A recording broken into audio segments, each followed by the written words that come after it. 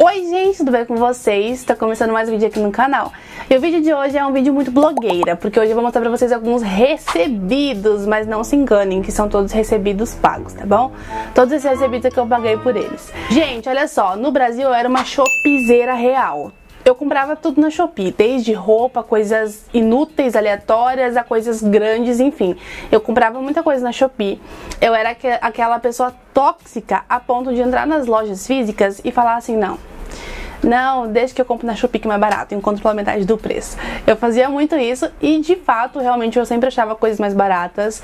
Eu era assim, tem gente que vai nas lojas e fica garimpando, sabe? Eu fazia isso na Shopee. Aí assim que a gente se mudou aqui pra Portugal, eu falei, e agora, o que eu faço, né? Não sei se Shopee funciona aqui, acredito que não. E aí, minha gente, eu comecei a ver algumas blogueiras falando sobre a tal da Temu, ou Temu, já nem sei mais como se pronuncia, gente. Enfim, é essa marca aqui, ó. Essa marca aqui, ó, gente. Vou deixar aí pra vocês na tela, tá bom? E aí eu falei, cara, vou fazer uma comprinha lá pra ver como é que é, porque eu vi alguns comentários negativos dizendo que os produtos não prestam, não são bons, são de, tipo, péssima qualidade. Então eu quis testar pra ver, até porque eu preciso de uma Shopee da vida pra chamar de minha. E comprei algumas coisinhas muito aleatórias pra testar e quero mostrar aqui pra vocês se vale a pena ou não, tá bom? Então eu coloquei como meta gastar 25 euros, só que acabou que passou um pouquinho, tá? Ó, eu gastei no total R$26,94, incluso frete já, tá bom? E no total, gente, eu comprei 23 artigos. Então, sim, as coisas foram muito baratinhas. Eu tentei comprar coisas bem aleatórias e bem baratinhas. Eu acho que a coisa mais cara que custou foi tipo 3 e pouquinho, alguma coisa assim. A gente vai ver no decorrer do vídeo. Mas no total deu R$26,94, tá bom? Já incluso frete. Tinha muita coisa com desconto também, em oferta. E eu vou mostrar agora pra vocês tudo que eu comprei, tá? Seguinte, gente, como eu comprava muito na Shopee, e a gente tem essa curiosidade quando a gente tá no Brasil, de tipo, será que é quase a mesma coisa? Será que compensa o preço? Então eu vou colocar pra vocês aqui, tá bom? Quanto eu paguei na Temu, em euro. Vou colocar, vou converter aqui pra vocês quanto que custou em real, né, no caso, porque eu sei que vocês também têm essa dúvida. E eu vou fazer o seguinte, tá? Eu vou procurar na Shopee, lá no Brasil, artigos que sejam muito semelhantes, que seja, eu não sei se vai ter a mesma marca, mas que sejam parecidos ali. E a gente vai ver qual é o preço na Shopee, tá bom? O preço no Brasil, dessas coisas. Eu vou procurar sempre o mais barato, porque eu procurei pelos os produtos mais baratos, então eu vou fazer isso a mesma coisa, tá? Vocês vão ver aí na tela. Então vamos lá, vamos começar por esse aqui, ó. Gente, ó, isso aqui é um depilador. Eu já queria comprar isso aqui fazia um tempo já, mas acabou que eu nunca comprei lá no Brasil e acabei comprando aqui em Portugal. Então isso aqui é um depilador. Eu espero muito que isso aqui funcione. Eu pedi preto, olha só. Ele é bem bonitinho e eu paguei R$2,49 nele, tá? Foi uma das coisas mais caras que eu paguei. Diz que ele depila sem dor. Não sei, não vou testar aqui agora. Essas coisas eu vou testar depois lá no Instagram. E aí vocês me sigam lá pra ver eu testando essas coisas. Mas então esse depilador R$2,49, tá? Isso aqui é uma forminha de cortar pão. Então a gente deixa o pão no formato do ursinho. E isso aqui custou 67 cêntimos, tá? Muito baratinho, e eu comprei pra fazer o lanchinho das crianças, principalmente pra Clara ir pra escola na lancheira, acho que fica bem bonitinho. E custou 67 cêntimos, então bem de boa. Isso aqui é um óculos, como vocês podem ver. Esse aqui é do Flávio, comprei uma coisinha pra ele também. Comprei esse óculos aqui, ó, que parece um que ele tinha no Brasil. Ele parece madeira aqui, tá vendo? Só que assim, ele tinha um muito bom no Brasil, só que acabou quebrando. E aí eu comprei esse aqui que parece, porque ele vive reclamando que ele não gosta do que ele tem, que tá velho, não sei o que lá. Assim, a qualidade é meio duvidosa, ele é bem fraquinho, sabe? Aqui também não é madeirado de verdade, ele só é tipo uma estampa de madeira, mas na verdade ele é plástico, tá vendo? E o outro que ele tinha era madeira de verdade. Então assim, dá pra usar, mas assim, não é tipo uma coisa uau, entendeu? Que super qualidade. E esse óculos custou R$3,14, tá? Foi uma das coisas mais caras também que eu comprei lá na Temu. Gente, isso aqui é da Dona Clara. Eu tinha esses negocinhos aqui e aí eu comprei pra ela também, porque eu acho muito legal isso aqui. É uma escovinha, tá vendo? De cabelo, tem um espelhinho aqui. E aí eu achei legal porque ela leva pra escolinha, sabe? Fica brincando com as amiguinhas, enfim. Comprei pra ela fazer um charme e isso aqui custou R$1,47. Foi carinho, viu? Foi carinho, mas ó, bem bonitinho, tá? Tá chegando a minha época preferida do ano, que é o Natal. Vocês já sabem, né? Quem me acompanha sabe que é o Natal. E olha só que eu comprei. Ai, uma árvorezinha igual que eu tinha no Brasil, gente. Eu tinha uma árvorezinha dessa lá no Brasil. Já fazia algum tempo já. A gente gosta de amarrar ela em cima do fusquinha, da Kombi, assim, sabe? Eu acho que fica muito bonitinho. E eu tinha uma dessa lá no Brasil, que era meu xodózinho. Tem uma vizinha minha lá na frente. E ela tá olhando eu gravar vídeo. Eu tô de frente pra varanda aqui, então estou com um pouco de vergonha agora. Mas tá bom. Comprei uma árvorezinha dessa, tá? Igual que a gente tinha no Brasil. E eu paguei 87 cêntimos nela. Então foi muito baratinho, tá bom? E eu gostei porque isso aqui tem um sentimento a mais, entendeu? Mas foi bem baratinho. Gente, comprei esse negócio aqui também, que ele é um adesivo de unhas, tá? Ele é tipo um esmalte adesivo, então você cola na unha e... Enfim, dizem que é muito bom, muito prático. Eu nunca usei. E eu paguei nisso aqui 98 cêntimos, tá? Achei bem baratinho. É uma cartela. Vem 14 tamanhos de unhas diferentes. Veio com uma lixinha de unha de brinde. Então, acho que valeu a pena. Eu escolhi uma cor nudezinha assim, tá vendo? Quando eu testar, eu mostro pra vocês lá no Instagram também. Por enquanto, eu estou com esmaltação em gel, então não dá pra testar com vocês aqui. Mas 98 cêntimos, tá? Tá, outra coisa aleatória, gente. Isso aqui é uma extensão de torneira. Eu comprei um negócio parecido com esse lá no Brasil, pra nossa torneira na nossa casa lá. Só que ele não era extensor, ele só, tipo, mudava o jeito da água sair, sabe? Eu lembro que eu paguei bem baratinho também. Ó, ele é assim. Eu achei que fosse maior, pra ser bem sincera, ó. Daí você faz assim pra lavar a louça, entendeu? Eu achei que fosse ser maior, mas ele custou R$1,27 e diz que é universal, tá? Então é pra dar na minha torneira. E aí vem outras pecinhas aqui pra você encaixar na torneira. Eu espero muito que dê certo, tá? Uma coisa bem aleatória. Olha, parece ser bem fraquinho. Mas vamos ver, o importante é caber na torneira lá e dar certo. Coisas mais aleatórias ainda. Borrachinha de cabelo pra Clara. Eu uso muito isso aqui pra arrumar o cabelo da Clara e ir pra escola. E eu comprei essa aqui que vem com 1000, só que é aquelas bem fininhas e pequenininhas, sabe? Nossa, eu achei que fosse aquelas outras mais grossas e grandes, então acabou que me decepcionou o tamanho. Eu achei que fosse aquelas grossas. 1000 pecinhas dessa, 1000 elastiquinhos, eu paguei 57 cêntimos nesse elastiquinho aqui, tá? Nesse pacotinho. Então acho que o preço tá ok, só que eu achei que fosse maior, mas tá bom. Tá bom, olha só. O próximo é esse pacotinho com rabicosa aqui. Tá, isso aqui é muito bom, gente. Isso aqui a gente perde, cara, que nem meia, entendeu? Meia também a gente perde pra caramba aqui em casa. E aqui tem 50 unidades de rabicós. E a gente pagou 67 cêntimos também, tá? Deixa eu ver. Deixa eu abrir aqui pra ver se ele estica bastante. Ah, ele é pequenininho também, ó, mas ele estica bastante. Não é aqueles grossos, sabe? Mas dá de boa pra fazer os penteadinhos no cabelo da Clara. Vem 4 cores. Deixa eu pegar aqui. 4 cores diferentes, ó. Mas tudo nessa tonalidade de marrom que eu escolhi, ó. Gostei. 57 cêntimos. 50 não. 67 cêntimos. Acho que valeu a pena. E vem 50, tá? Próximo item é esse negocinho de brinco aqui. Ele vem quantos pares, gente? Eu nem sei. Pera lá. Ele vem 6 pares de brinco, tá? Ó. Eu achei que eles fossem ser menores, porque eu gosto de usar brinco assim, tá vendo, ó? Pequenininho. Só que esses aqui, pelo que eu tô vendo, eles são maiores, tá vendo, ó? Eles são bem grandes. Mas mesmo assim, são lindos, viu? Muito lindos. E eu paguei neles R$1,79 nessa cartelinha aqui com 6 pares de brincos, tá? Esse aqui, gente, eu não sei por que raios eu comprei 2, era pra comprar um só. Esse daqui, ele custou 79 cêntimos cada um, tá? Então, 79 e 79. Deixa eu mostrar de pertinho. Ó, ele é assim de coraçãozinho, tá vendo? E, na verdade, eu comprei esse aqui pra usar como piercing, porque os meus piercings estão bem... eu uso aqui atrás, aqui, sabe, na orelha. E aí eles estão bem feinhos já. Eu comprei esse aqui pra usar como piercing, mas eu tô achando muito grande. É grande demais, mas tá bom, né? Vamos tentar. Engraçado, eu tinha pedido mesmo a mesma cor todos. Agora que eu vi que veio tudo diferente. Esse aqui é prata, esse aqui é tipo ouro. Mas enfim, tá? Esse daqui eu paguei então 79 cêntimos cada um. E eu pedi dois, não sei porquê. Próximo é esse aqui, não sei nem se eu vou conseguir mostrar pra vocês. Espera aí. Porque ele é muito pequenininho, ó.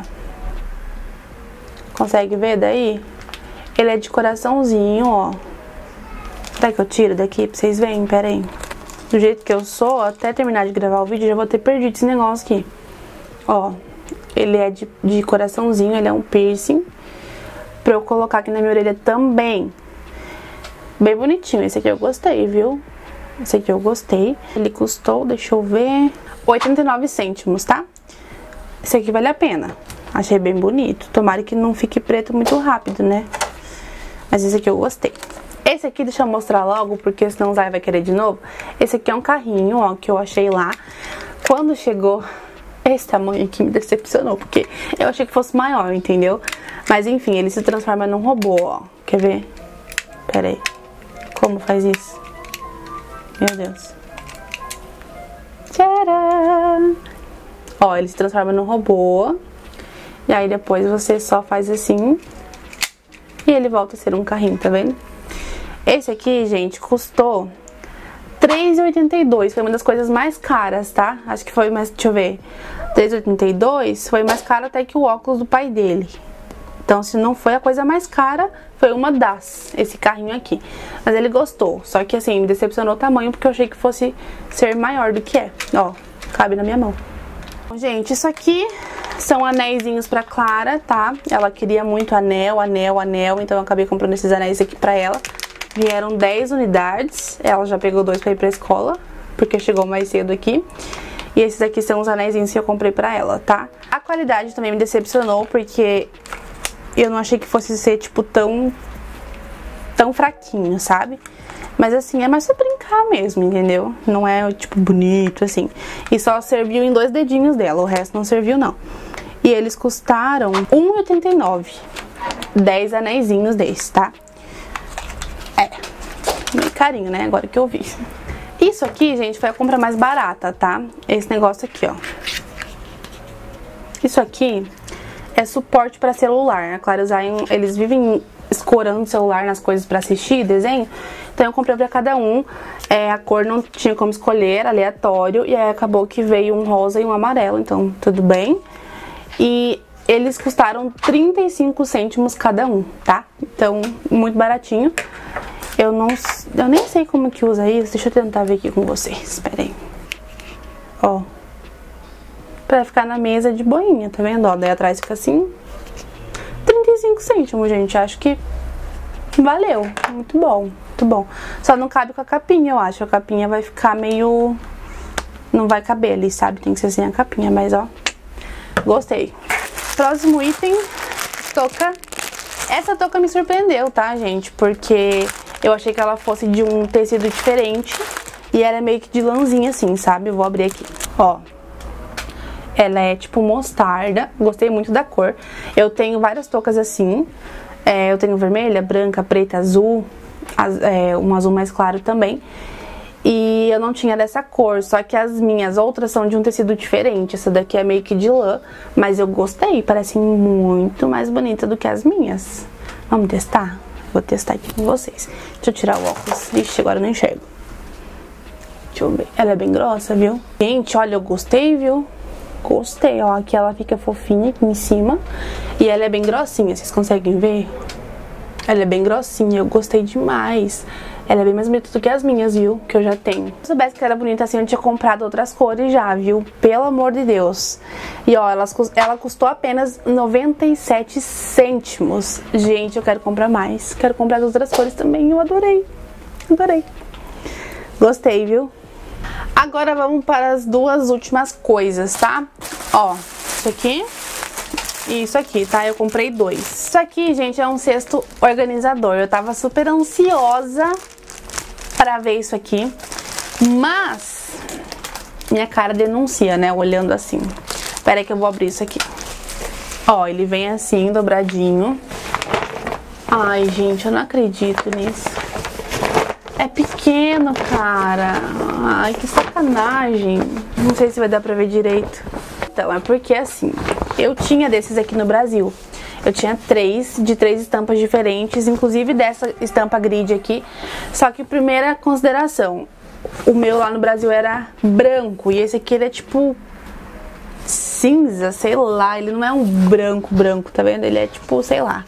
E o do Brasil era maior, viu? Ele era um pouco maior que eu tinha lá. Mas era maior e mais forte, sabe? A qualidade era melhorzinha. E eu lembro que eu paguei 10 reais em cada um. 10 reais. Foi bem baratinho.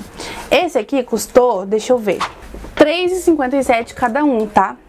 É isso. R$3,57 cada um, tá? É, assim, não é dos piores, não. Dá pra ver aqui. Mas também não era bem o que eu imaginava. Achei que fosse ser um pouquinho melhor. Mas tá bom, vai dar pra guardar os brinquedos das crianças aqui. É isso. E a última... Última não.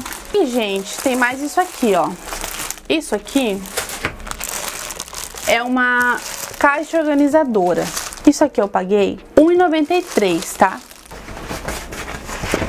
Ah, meu Deus. Eu também imaginava uma outra coisa, viu? Tem várias divisórias aqui dentro, tá vendo? Ó. E aí você coloca assim, é pra organizar bem as roupas dentro do guarda-roupa. Olha, acho que vai ser bom, vai ser útil, porque aqui o guarda-roupa tá, tipo, com um espaço bem limitado pra gente, tá, tipo, muito apertado, sabe? Eu acho que eu vou dividir uma pra ela e uma pro Zion, porque eu comprei 2. Mas eu imaginava que fosse ser mais bonitinha também, entendeu? O tecido. Mas assim, em quesito de ajudar, vai. Só achei que fosse ser mais bonitinha, mas tá bom. Comprei 2, tá? E foi R$1,93 cada uma, essas caixas de organização. Acabou, gente. Acabou? Ah, não. Tem mais uma coisa aqui, peraí. A última coisa, gente, é isso aqui, ó. Eu tava muito ansiosa. Eu tava ansiosa pela compra inteira, né? Mas isso aqui eu tava muito ansiosa. Isso aqui é um... Como é o nome disso? Gel de modelagem para sobrancelhas. Ó, deixa eu tirar do plastiquinho e eu mostro melhor pra vocês. Esse aqui vem com a escovinha dobradinha. E aí ele é um gelzinho. Deixa eu abrir aqui pra ver. Ó, parece que tá vazio. Vou testar depois e falo pra vocês lá no Insta. Mas é que a tampinha dele é assim, ó. Achei bem bonitinho. Porque eu tenho tentado usar ela mais penteadinha assim ultimamente. Tô gostando. Então vamos ver se isso vai me ajudar. Porque sabe o que eu passo na minha sobrancelha? Passo laque, gente. Pego o laque na escovinha e ó, penteio tudo. Enfim, gente, essas foram as comprinhas lá na Temu, tá? Como eu falei pra vocês, eu gastei ao todo R$26,94, €26,94. Vamos arredondar pra 27 euros, então se for converter, hoje dá R$141,96, tá? Tá aqui, ó, a conversão aqui que eu fiz. Então hoje daria esse valor, essa minha compra em reais, tá? Mas aqui deu R$26,94. Como vocês viram, eu comprei bastante coisinhas aleatórias. Algumas coisas eu precisava, que nem esse negocinho da sobrancelha, os brincos. Gente, eu tô sem brinco, eu só tô com isso aqui que eu vim do Brasil já faz 3 meses. Acho que só isso. Não, as caixas organizadoras também eu precisava, os cestos também eu precisava. Mas o resto, tipo assim, os anéisinhos, a torneira, esses negócios assim, foram coisinhas assim, tipo, aleatórias que eu comprei. Como eu falei pra vocês, eu comprei tudo mais baratinho. Eu fiquei procurando as coisas bem baratinhas, tentei achar os mais em conta, com promoções. E acabou que saiu bem em conta, eu acho. Porque, deixa eu ver se eu acho aqui a informação pra vocês, ó.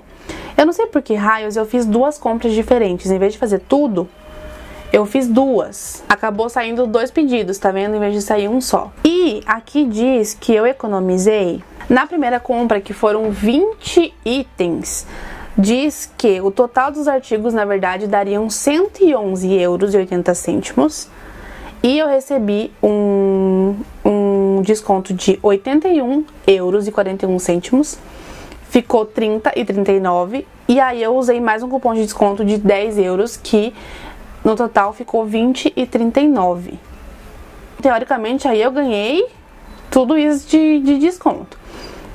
E aí na outra compra que ficaram só 3 pedidos, que eu fiz separado, não sei porquê. Não, a única coisa que eu ganhei mesmo foi o envio, que era R$3,90 e acabou saindo frete grátis. Daí a compra ao todo deu R$6,55.